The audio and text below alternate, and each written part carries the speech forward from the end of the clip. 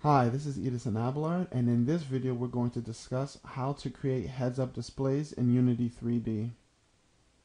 If you remember, in our last video we created our gems, added particles as well as audio so the user knows that A, they can collect this item, and B, they can hear feedback. To add more depth to our game, we really want to give them some kind of way of remembering how many items they've collected. And to do that, we're going to go into Photoshop. I already created a simple texture and called it gems. You don't have to create the text you don't have to create the text in Photoshop. You can go ahead and create it in Unity 3D, but for simplicity, I'm just going to create it in Photoshop, save it out. And in Unity, the way we create our heads-up display is using our GUI texture and our GUI text. We're going to start by creating a GUI texture. As you can see, Unity comes default with their own texture. What we're going to do is rename this to HUD, just so we know. And now let's go over the positioning. If you notice, this is more or less a percentage here instead of our normal, 10 by 10 pixels.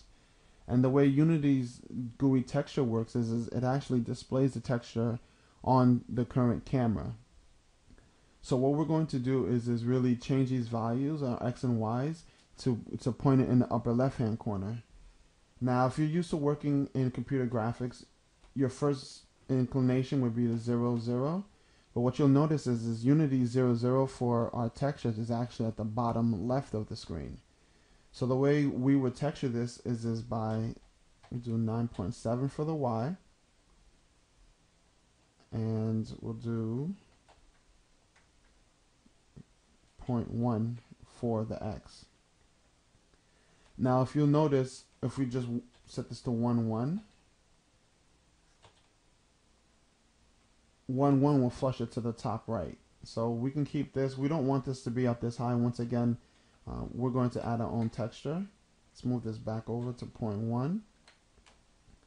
And we'll grab our HUD and just drop it over this texture, and now you see it there. Now right away you'll notice that Unity has actually changed these numbers, and I know that those numbers aren't correct. So let's go back into Photoshop, check our image size is 100 by 60. So let's change this to 100 by 60. So now you'll see that the clarity is a lot better. Now something else I want to show you is what happens when you change our aspect ratio. You'll notice that every time we change our aspect ratio, our gem texture looks just a little different.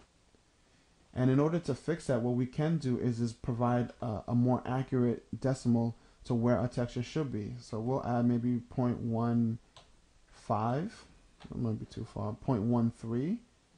And over here we'll do 9, maybe 9.6. No, that's still too high. Let's do 9.4, maybe 9.3, so there's a little more padding. Now we change our aspect ratio, free aspect, 4.3. Notice it's still off a little bit to the left, but overall it stays in the correct spot, maybe 10.24. So if you really want, you can change this and maybe the aspect ratios that you know your users are going to use, just to make sure that they're somewhat equal. This might be a little too far, but once again, it depends on what your actual output resolution will be. We'll leave this at 1.6. That's completely fine. All right, now let's create our GUI text.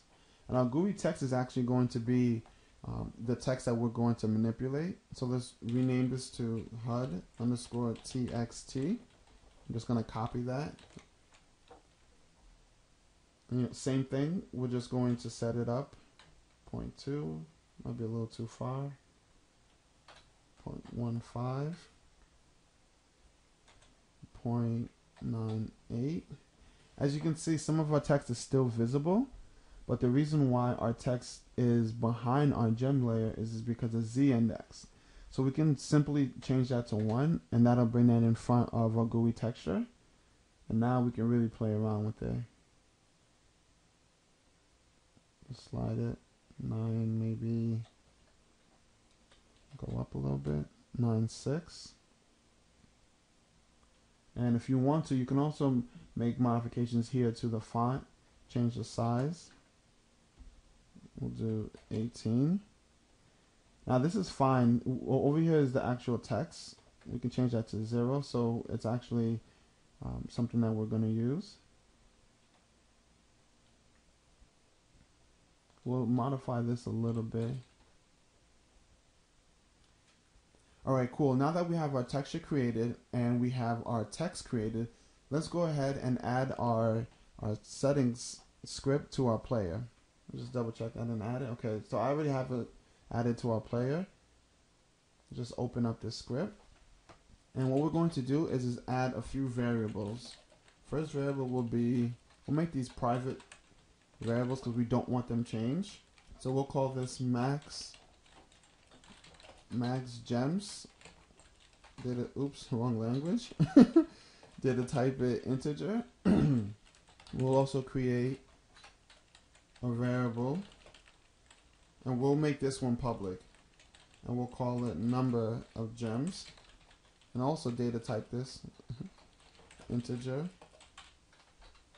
and we'll set it to 0. This will set to 5, and we'll also add a function called add gems, and we're going to check if number of gems is less than or equal to max gems. Sorry. Then we're going to add gems. So in this case, we're going to num gems plus plus. Then we're going to debug .log number of gems. And all this does is it keeps us from going over our max gems. And in case we do go over our max gems, we'll just log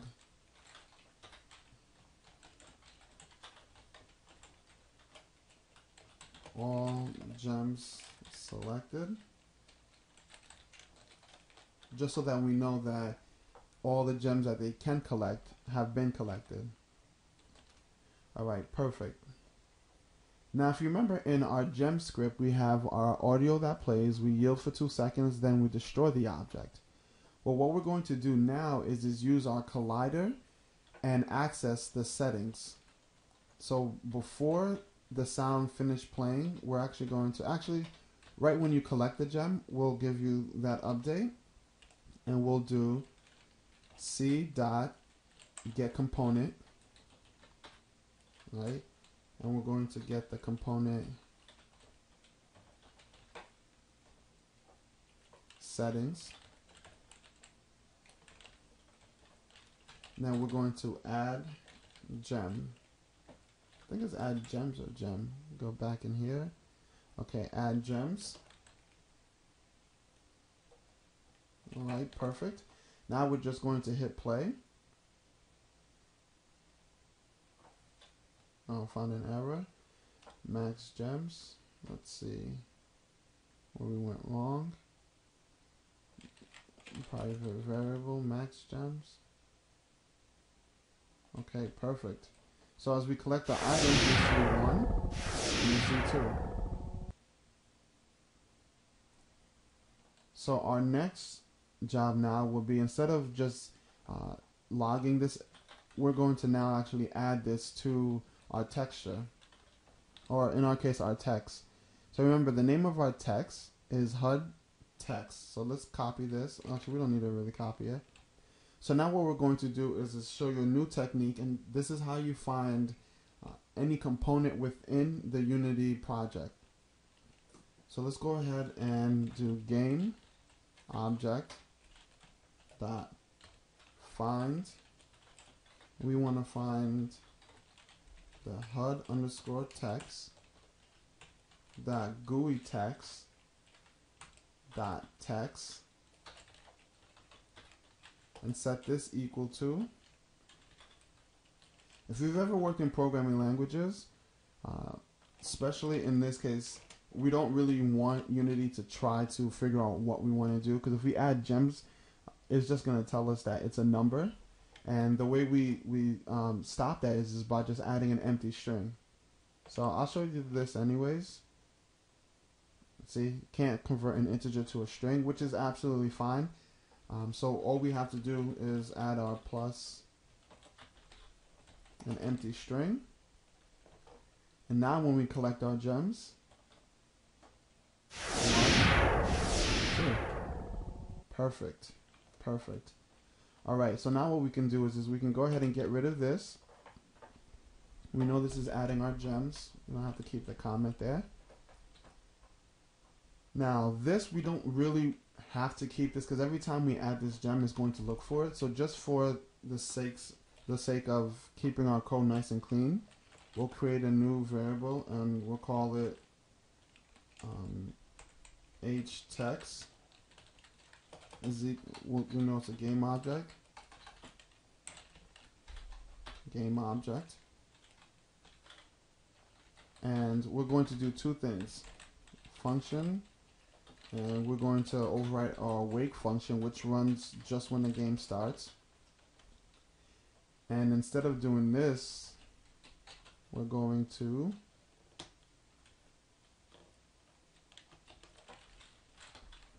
have our H text equal to our object.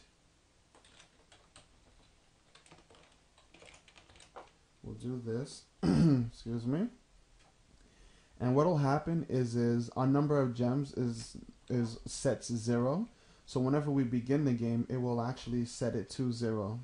So let's go into Unity, set this text to 50, hit play, and then boom, it automatically sets it to 0. And now instead of every time we run this add gems function, instead of finding the object every time we add the gem, we're just going to run this function. There you go. Perfect. Now we'll go back into Unity, hit play. And those gems. Perfect. Now just to show you that we do have our max gem working, let's go ahead and grab our gem prefab. And let's add a few more onto the stage. Let's make this larger. Duplicate it. That gives us 4. Actually, I want to make this a little more difficult.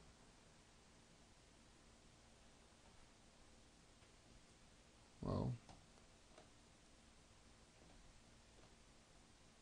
let's move this over. So now we have 4 on the stage.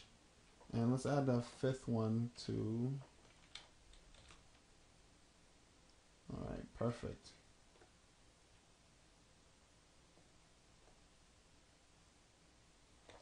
Alright, perfect. So now all we're going to do is hit play.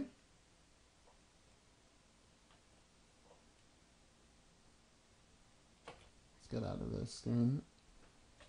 We hit play. Gem 1. Gem 2. Gem 3. Without falling off. Gem 4. Now we're going for the kill shot. Perfect. So now all 5 gems are collected. What we should do is add a 6th gem just to show you how it works. Let's double up.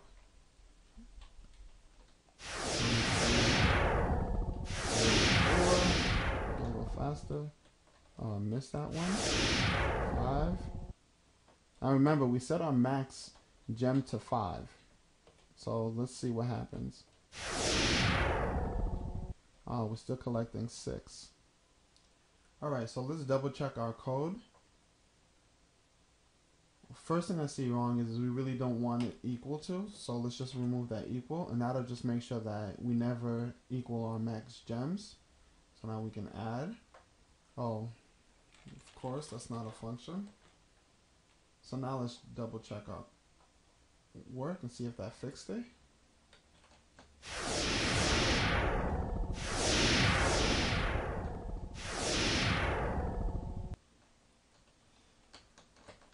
Perfect. Alright, now we collect our 6-1 and it says all gems are collected. So now we know that the code worked. There's a few things that we can do to definitely update this. Like if this is actually equal to this, we can, in this case, update this text. Maybe add another if function. And if number of gems,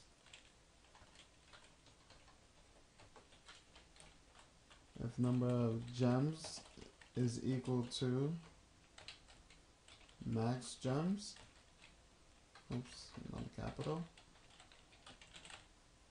If it's equal to max gems, then let's just log this message. Game over. Let's go back. And we're just going to collect everything again.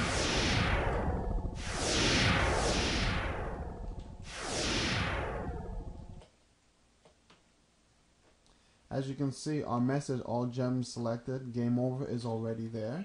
Now we're going to collect our 6-1 and all gems selected.